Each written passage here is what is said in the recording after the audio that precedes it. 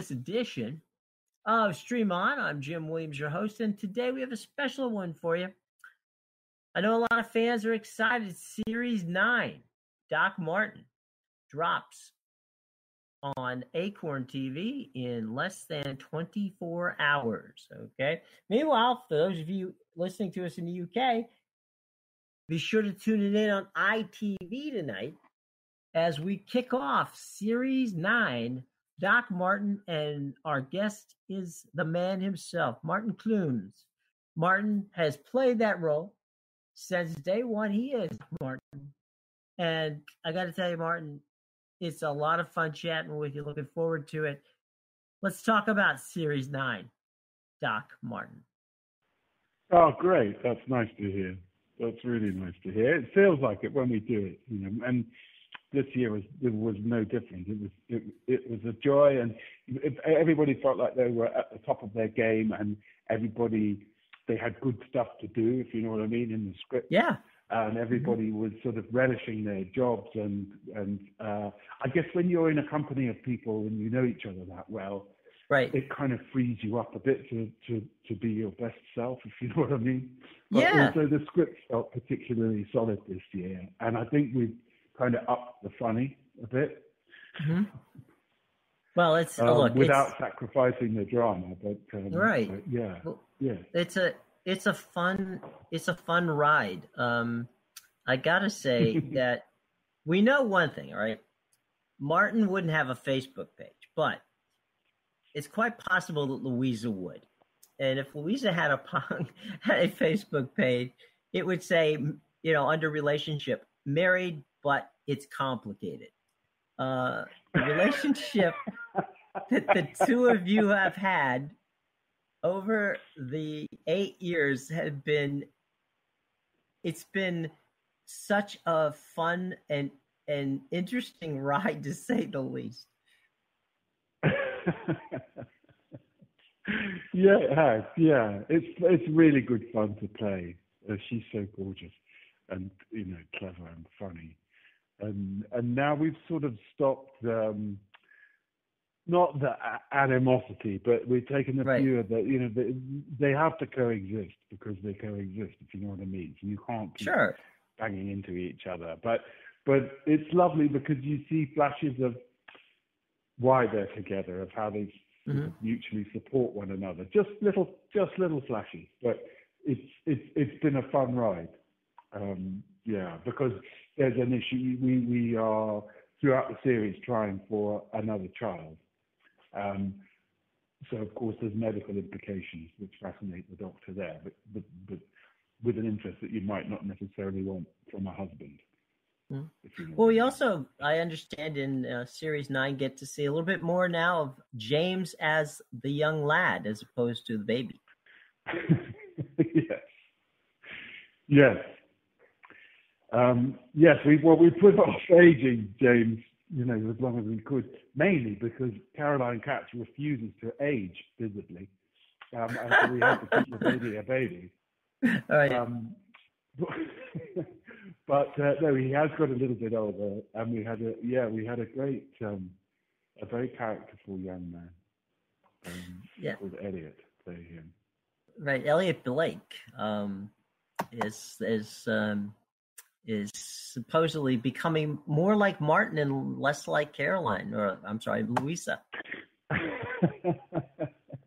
Well, you know, he's 3 years old, and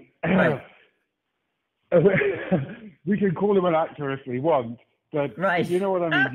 You kind of take what you're given, and the writers had written a kind of mini me sort of deal. Right. That's funny. Which is a terribly funny idea, but you try explaining that to a 3-year-old. You know, we just you take what you can get from dogs and children. Well, it's like the old. He had a lot of charm. He was actually really sweet, and that comes through. But also, Louisa has concerns because he's quite happy with his own company in the story. Well, you know, the old WC. Yeah, she's concerned. The old WC Fields line: never work with animals or children. Yes. except my only memory of W.C. Fields is him chasing an ostrich down the street in one of his Yeah, he did something right. Yeah, he's clearly it didn't work out necessarily for him, but things happen, right? Now, with characters like Bert Large, Ian McNeice, there's so many layers to Doc Martin that it's like a beautiful thing that I have watched the series now. I'm in my fourth time of going through it. And that's wow. I either have no life or clearly every time I watch it, I see something different that's funny. Oh, well, that's great. Or unique, or it's when when you start something, right? You never know if anybody's going to like it. But in your wildest dreams, could you have believed that when you started Doc Martin, that fast forward now, what is it? That's almost like 12 or 14 years ago, right? That you started it? Yeah. Okay. Yeah. Fast forward 12 plus years, right? And it's become a worldwide sensation. Would you have ever in your wildest dreams thought that would be the case? No. I couldn't have begun to. I mean, you just hope, our first customers were ITV and the English audience, and you just hope you get away with, pleasing them. But no, and it was. I think it sort of was maybe 3 or 4 series before it sort of caught on in the States. But there's a very particular kind of mail I get from people in the States, very different from the mail I get from people in England who basically say, can I have a signed photo or something. I get really clear explanations of what, how they found the show and what the show does for them. And I suppose it's got an Epicurean appeal over there because you have to seek it out. Whereas over here, it's kind of mainstream, blah de blah, one of the main channels, and it doesn't attract the same attention. It's been really gratifying to see to hear you say that you've watched it 4 times through and you're still finding stuff in it, because we put lots of stuff in it and you can't expect people to necessarily get everything, but it's really gratifying. Hang on, I'm just going to tell my dogs to shut up. Shut up! Clearly, you have the same dogs you have on the show. You have that same issue. You come out of your office, and there you've got dogs, and you're like, get out. So I'm glad to see at home that you have the same problems there as you have, have on the show. Yes, times 4. Oh, okay. Well, then you are a glutton for punishment. It's one of the other parts, and we would be remiss without saying it, but Port Wayne, right?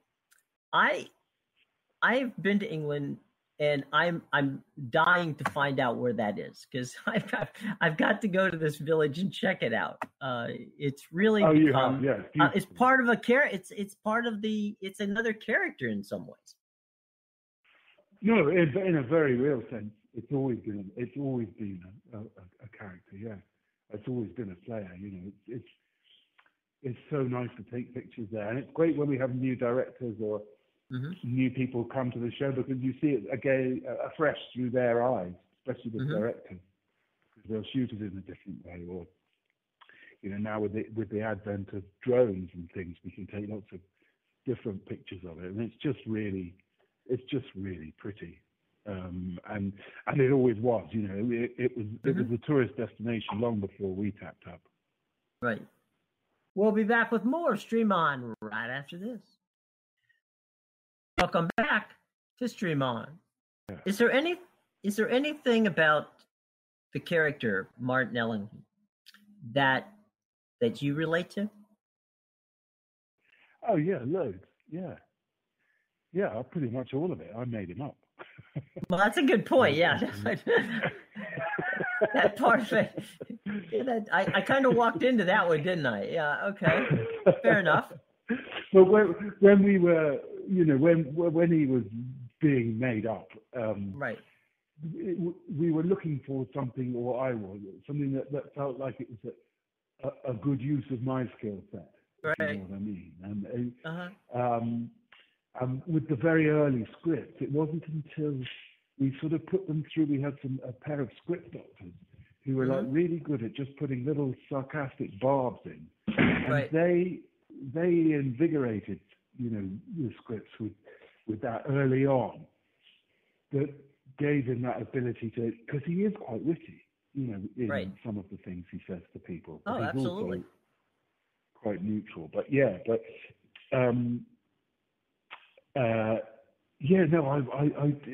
just felt like it was a good use of whatever it is I have to offer. I don't know.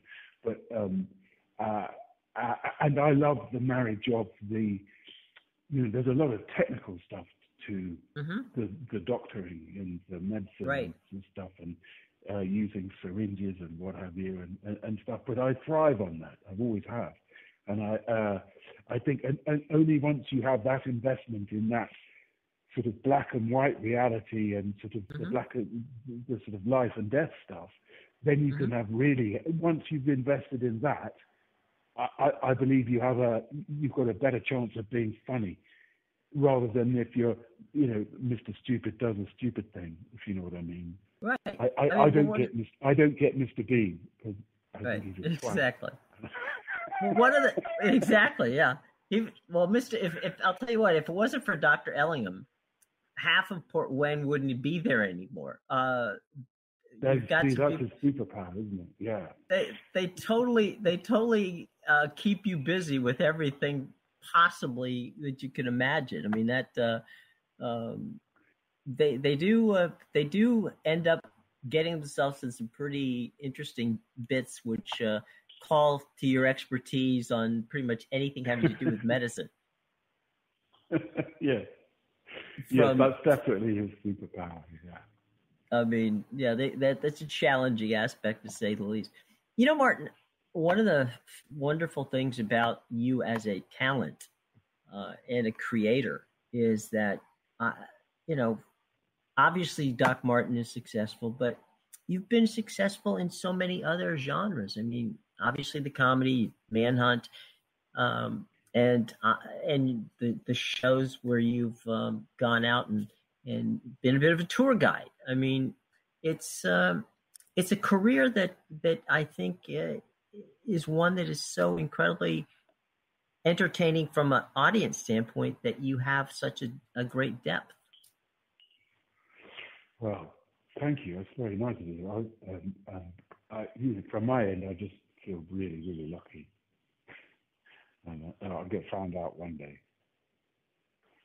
Well, I think we all come to that point, Martin, where we're going like, okay, this is really good. We're doing fine, but God help us if somebody finds out that, you know, that it's not working for us. We're in trouble. But then again, you were wise. You were very wise in marrying Philippa, because she's a very clever woman as well, and you know, I'm sure she can find challenges for you there. Well, she keeps them coming. But you're right. I'm very, very lucky. Well, I married a doctor, and the old saying goes, "I married up." So clearly, yeah, me too. I married up. I like that. Yeah. That's clearly that's what happened. But without giving away anything about Series 9 before, so that we don't get anybody in trouble, because I don't want Philippa getting mad at me. Any little tidbits of things that you can tell us about Series 9 that you think the fans are going to want to check out? Well, there's like as I said, there's a kind of, not harmony, but there's the motor is idling in their marriage. It's not idling, it's functioning. Their marriage is functioning, and they get along just fine. And Martin is very supportive of Louise's studies and desire to practice being a counsellor. But at the same time, it's happening in his surgery, so there will be infringements and interruptions to the normal running of the practice, which is not for him, really, but he'll put up with it. So there's a bit of putting up with stuff. And then we've got the dog now lives with us. Oh, no. Yeah. This was a big concession. And he features a lot, the dog, actually. And actually, there's one point where he gets the doctor. I think I can give this away. I have to operate on the dog. Because the vet, played by my old friend Caroline Quentin, has had a temporary infection that's affected her eyesight. The dog needs urgent surgery, so she has to kind of talk me through operating on the dog. Which is actually, on the face of it, when it was written and we all read it, we thought, oh, this is going to be funny. But then, of course, you realise, actually, everyone's really worried about the dog. Well, yeah, you got you'll have the ASPCA after you if you think that it. Oh God, yeah. You gotta be careful when you mess around with animals. People do take these things seriously, and you can really get yourself into trouble. But I think everybody's one of the few complaints is when I ran that Yorkie over. We've got a few complaints. Oh God, I don't know. The one scene of all the Doc Martens that I remember that just blew me away at the time was the Martin and Louisa, dance of trying to get together and not get together and all that. And there's the scene where you and she are riding home from after something that you had done together to save a person's life from the hospital, and you're on your way home.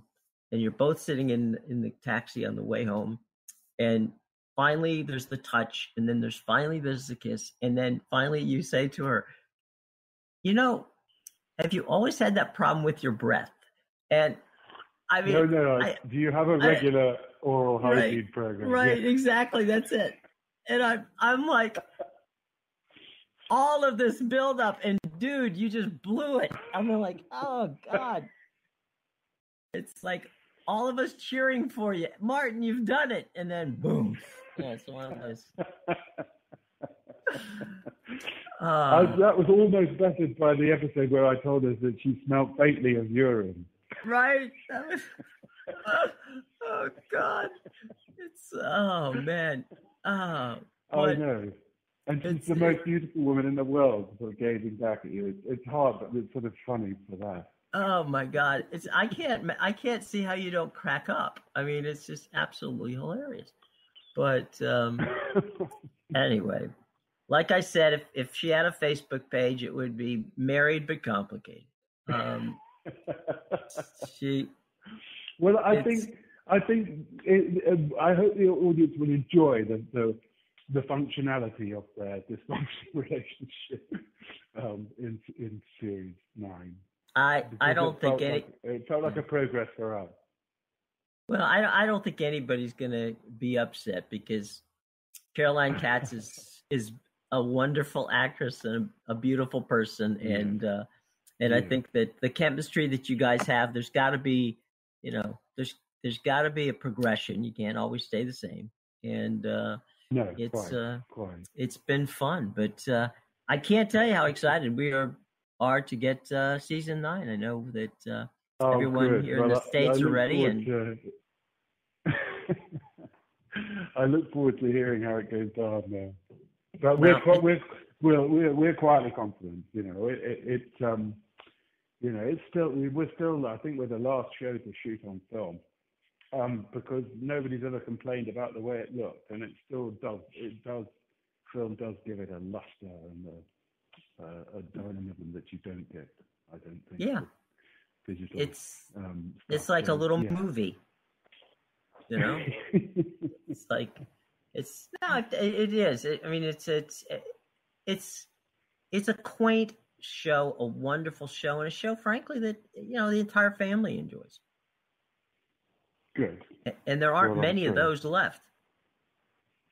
No, there aren't. One other quick thing, Martin, before we let you go, because I know we're running short on time here. But one of the things that I think is exciting is that now we have, through streaming and services like Acorn, the opportunity to watch the show almost in the same time span as the folks who get to see it on ITV in England. And I really think that's exciting. New, yeah. Yes, that is new. Well, except the real diehard fans used to watch it illegally in the States and then gleefully, write to us saying, "Oh, we watched it illegally." Go, thanks. Well, watch it again, right? Yes, be sure to watch it a couple of times. But this is, I think, the first year that you're. It is. It's almost concurrent, isn't it? Yeah. Yeah. So. Yeah. No, I know it's a changing world, isn't it? Well, it's a fun world. I think that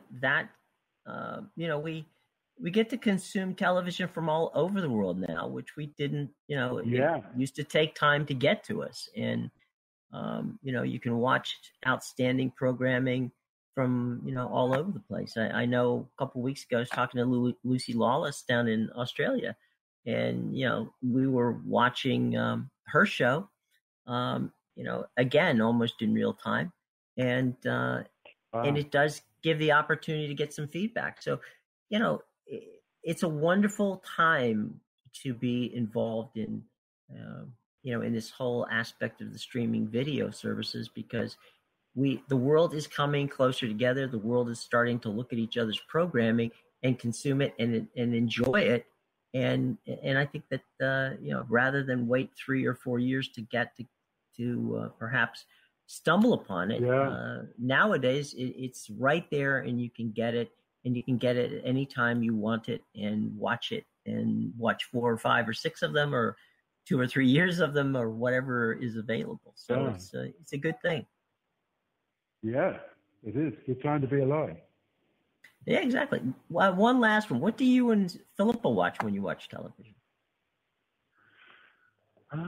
What do we watch? We've been watching Paul Whitehouse and Bob Mortimer are going fishing. I don't know if that's made it over there. It's sort of just 2 old comedians who both had heart scares. And one said to the other one had always been a lifelong angler, and so come out fishing with me. So each week they go off to some beautiful spot and they photograph it beautifully, and they fish for a different type of fish, and they just talk nonsense. And it's what slow TV. That's what we've been watching a lot of. It's stopped. It's just finished now, but I think they're going to make some more. Many thanks to Martin Clunes for joining us. Martin, of course, the star of Doc Martin, which premieres tonight on TV and tomorrow in the U.S. on streaming service Acorn TV. Be sure to check it out. Highly recommend